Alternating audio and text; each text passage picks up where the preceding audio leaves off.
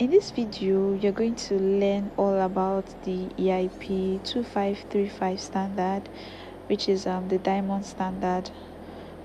You're going to learn how to set up a project using this standard, and possibly how to deploy and verify and all of those good stuff. So let's just jump right into it.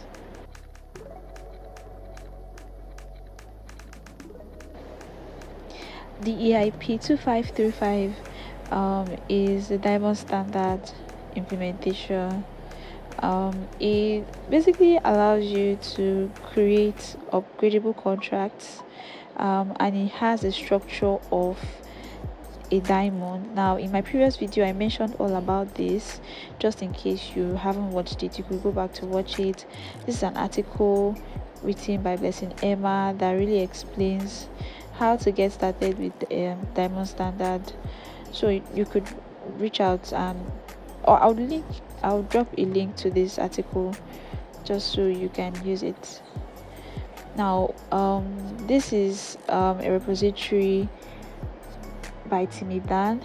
It's a setup for Foundry, Hardhat, and Diamond. It just gives you like a boilerplate or a template with all the files that you need to easily get started with your diamond storage. So I really recommend you could just go and you could clone this repo, so we could just get started with it. So I'm going over to my code editor.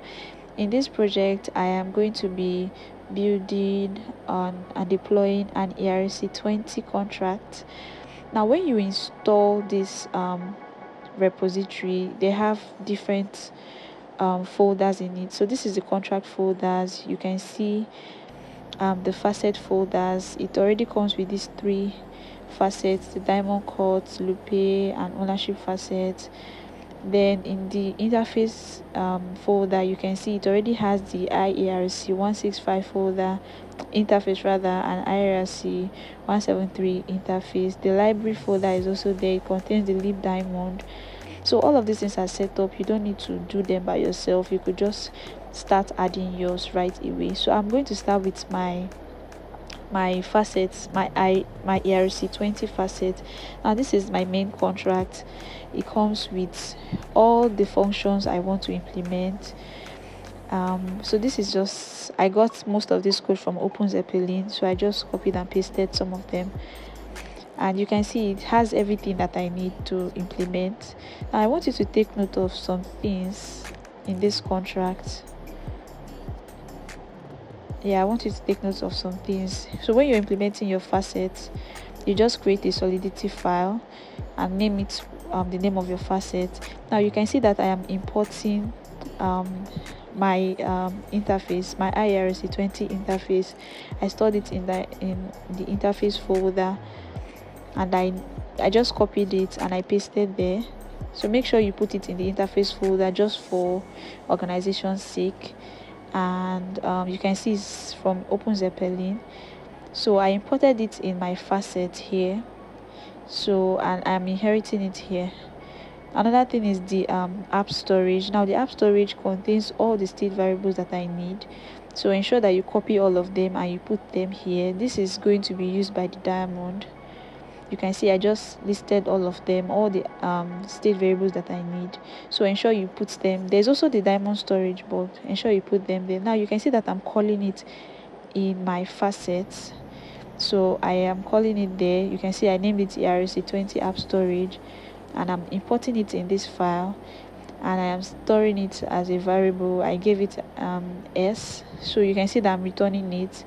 And what I'm returning basically is what I have in my app storage. I'm just calling it and using it here. So now don't forget that will be stored in the libraries folder, but your app storage or your diamond storage should be stored in your libraries folder, just for organization's sake, like I said. So take note of that. The next thing is your diamond. Now your diamond is like the major contract in your diamond standard project. So because I'm creating an ERC20 standard, I'm going to be importing my app storage here again, because remember, it's majorly going to be used by the diamond. The diamond is the main contract, so it's going to be used here. So it already comes with a default contract owner with the address of contract owner and the address of the diamond cut facet. So I'm just going to add my total supply, my name, and my symbol, and of course the decimal. Now these are the ones that I need for my ERC20, so I'm just going to add it there, and I'm going to set it there. I'll set it with whatever I put in there in the constructor.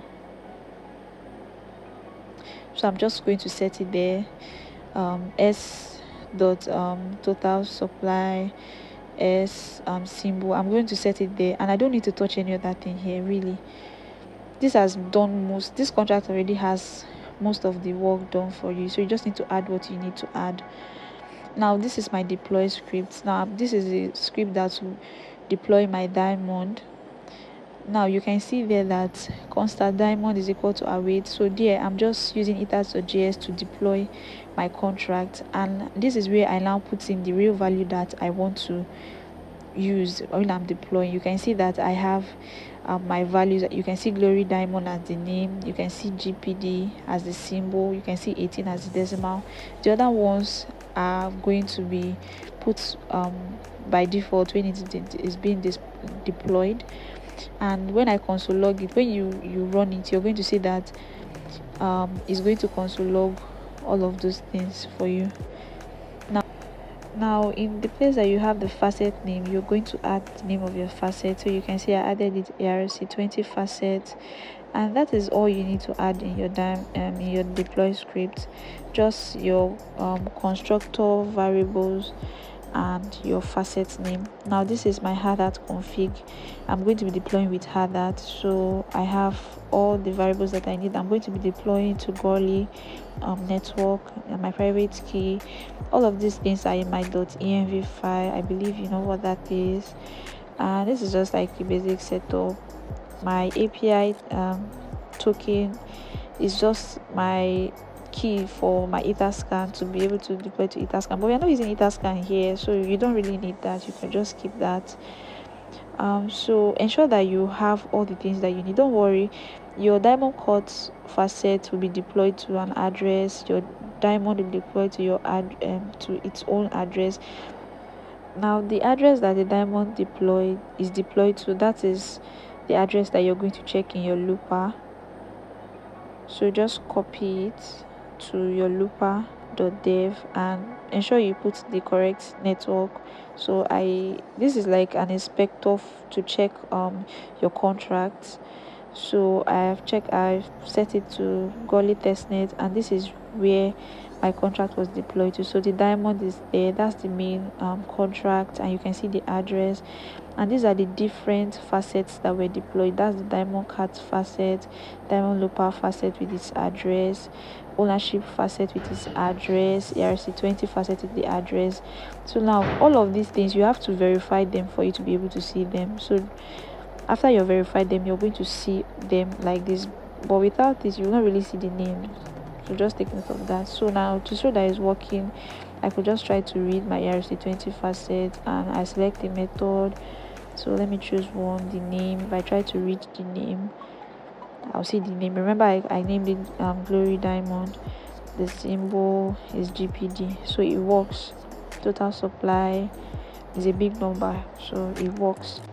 Okay, so to perform any write action in your contract, you could just click on write, and now you have to connect to your account. So MetaMask is the default, my default wallet, so I'm just going to connect to it.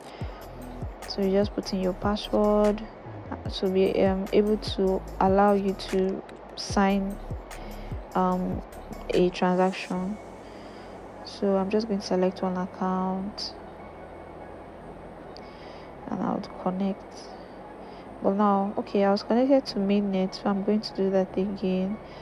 I'll just click on the icon and change network. So I'll go to Kaale network and it should be connected now. So you can select any of the functions or method to interact with. If you click on approve, you're going to see the spender and amount. If you click on transfer from, you see all the boxes. So this is just to tell you that okay, it's actually working. To verify all your interfaces, you can easily do the normal route that you do on Etherscan. Just copy the address, go to Etherscan, and you'll be able to verify each of your contracts. So thank you so much for watching. I'll see you in the next one. Bye.